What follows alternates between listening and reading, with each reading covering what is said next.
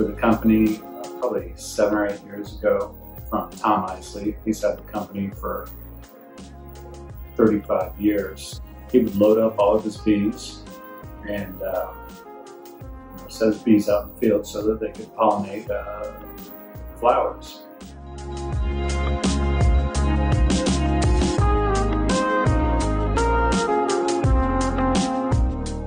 I stumbled onto Schold. I was, not really knowing what to look up.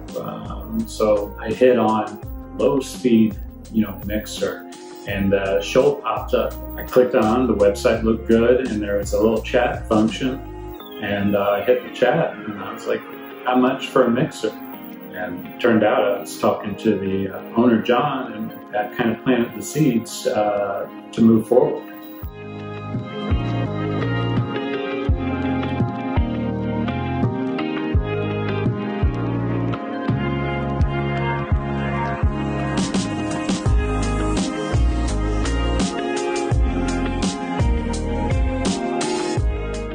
That mixer has really been a huge help. In fact, I'm not too sure that we could even keep up with production to make as much as they want and get it into buckets without that mixer. That mixer has really changed the game for us as far as speeding up our process of filling those buckets, for sure.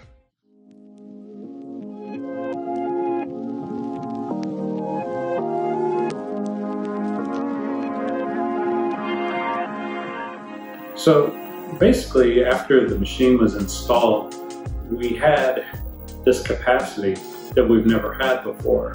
It's freed us up to really examine how far we can go as a company.